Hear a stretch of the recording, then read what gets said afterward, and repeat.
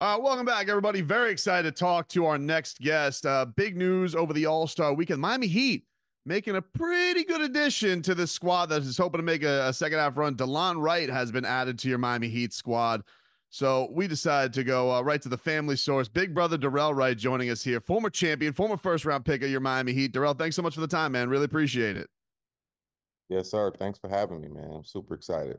I bet you are, man. So first, did you know before everybody else knew? Did you know this was a possibility? How did the whole news go down for you with your brother signing with the Miami Heat?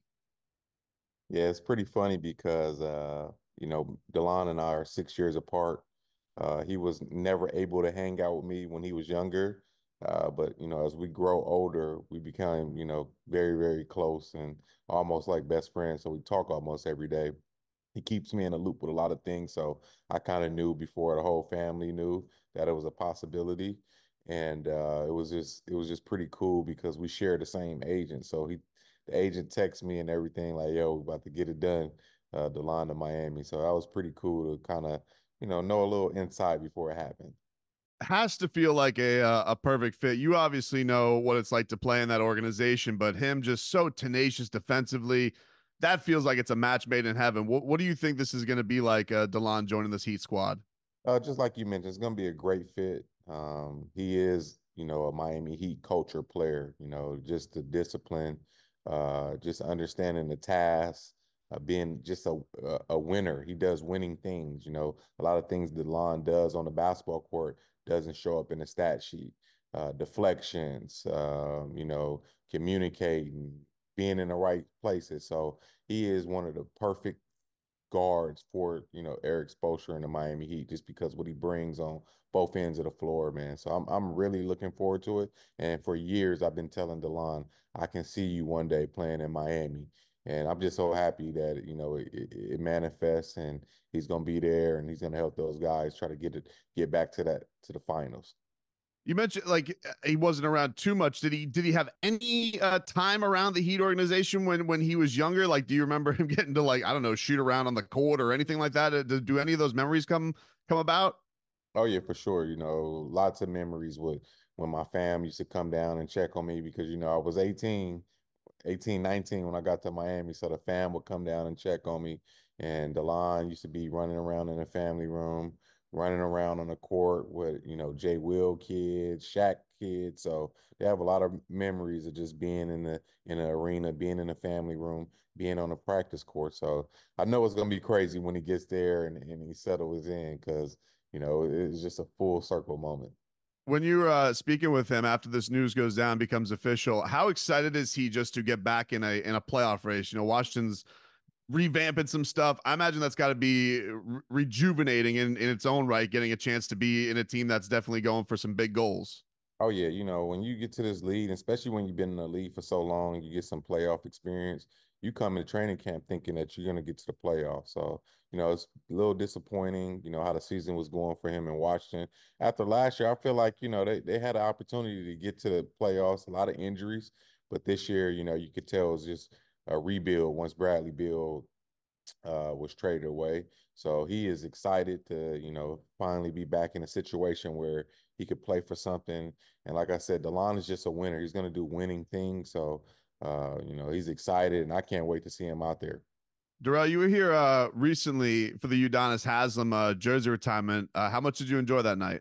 Oh, I loved it, man. Just to see the love that the city have for Udonis. We all know the mayor of Dade County, just spent his whole life in Florida except for 1 year, man. So just the love that he got from the organization, the fans, the family, the friends, man. It was a special moment being there, and I love being back. I didn't know they were gonna have us on the court and get and showing us some love too. So whenever you get back and be able to be loved by the people that watch you grow up was always special.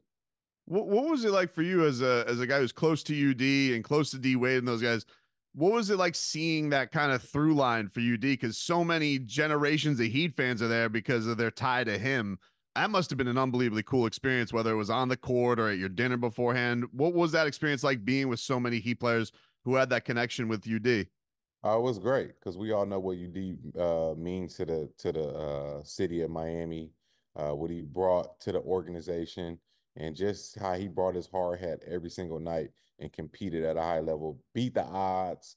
If you ask him, he wasn't supposed to be there. So for him to get 20 years out of his basketball career is amazing. And just, what he represents, man. Him, Zoe, D-Wade, you look in the dictionary at Miami Heat culture, those guys' picture is sitting right there. So definitely showed us the blueprint of how to be a hard-nosed working guy and, just compete at a high level. So it was amazing to see the love that everybody came and showed UD.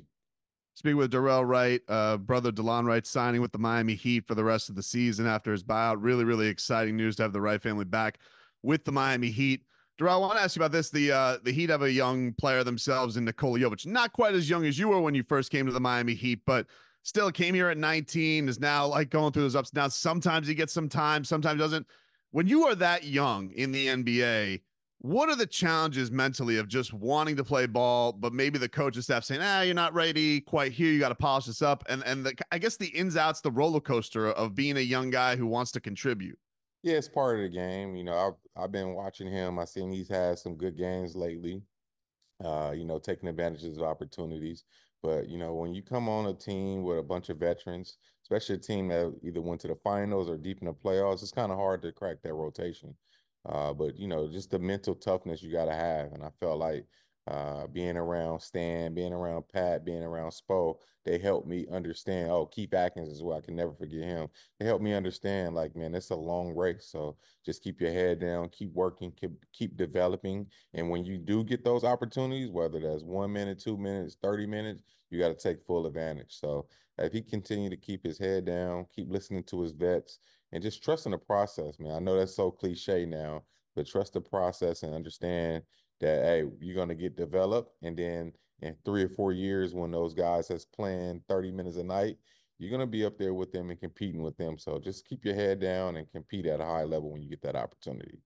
What's been like for you seeing Eric Spoelstra? You had young Spo. You had Yeah. the first year's head coach Eric Spoelstra. I know you had him on your staff as well, but what's it like seeing Eric Spoelstra now as like big contract extension? I remember D-Wade said that's even more than a contract extension with what he Right. got, but just this type of success, this longevity from the time that you had him when he was young in his coaching career. It's amazing, when you put the work in, and it just goes back to what we was talking about the young fella. You put your head down, you put the work in, and you outwork the guys next to you. You always gonna find success. And Coach Spo, whether that was player development in the film room, whatever it was, he did it. 100. He did it at full speed. It was never nothing half speed. So to see Spo get rewarded with that contract was amazing because he deserves it. He's one of the best coaches in the league. He's proven that he can win with stars, with some, up and coming stars. And he's just shown the world that, he's one of the best coaches out there just because of the discipline and the accountability that he brings to the organization. How many more Heat games do you imagine you're going to find your way down to now with Delon Oh this on the man. squad? Yeah, I'm probably gonna get down there that first week of March. I know that's the first home game. Come show them some love, show them the ropes of Miami a little bit. Show them a few of my favorite restaurants. You know what I mean? So yeah, I'll probably come down there the first week of March just to hang out with them. You mentioned watching Nico a couple times. I guess your impressions of this Heat squad, the times you've checked in on them, what do you make of them? They've seemed like they're starting to find their way a little bit here after some up and downs. What have you made of their season so far? Just like you said, it's just always going to be a bunch of ups and downs. You make a trade for Rozier.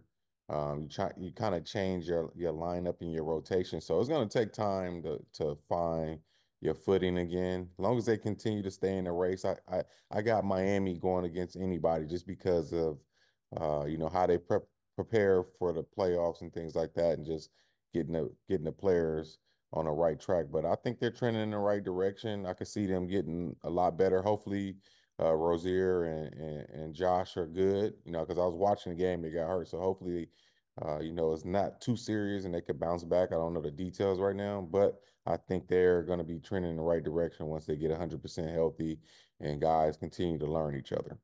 A couple more before we get you out of here, Darrell, and I really appreciate the time today.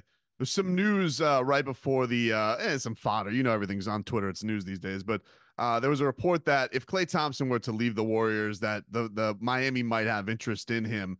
One, as a former teammate, can you imagine Klay Thompson leaving Golden State? I just can't picture it. It feels like those guys are just meant to end together. But if he did, would you think that a Heat fit? Could you see that working out? Yeah, it's hard for me to even imagine that Klay Thompson leaves Golden State. And I know there's been a lot of talk.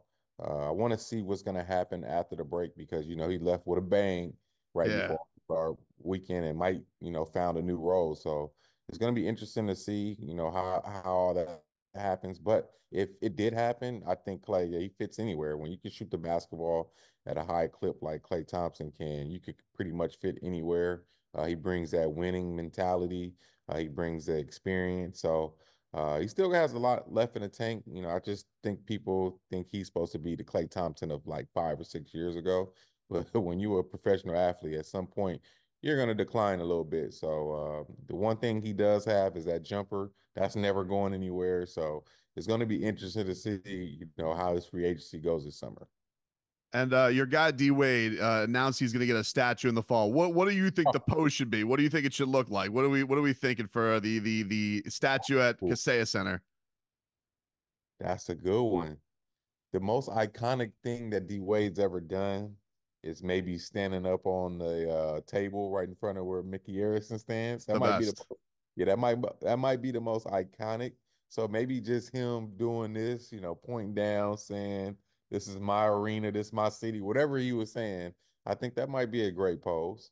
Man, that year, it goes unspoken because it's not a championship year, but the years like right before the big three got there, some of those individual performances he had, insane. Like the way he could take over that building, it really was. Yeah, it definitely was. It was insane for sure. Dorell, thanks so much, man. I appreciate it. We're excited to have Delon down here on the Miami Heat, and appreciate you giving us some time and some insight into all of it. And hopefully, we'll see you around the arena. No problem. Thanks for having me. See you guys soon.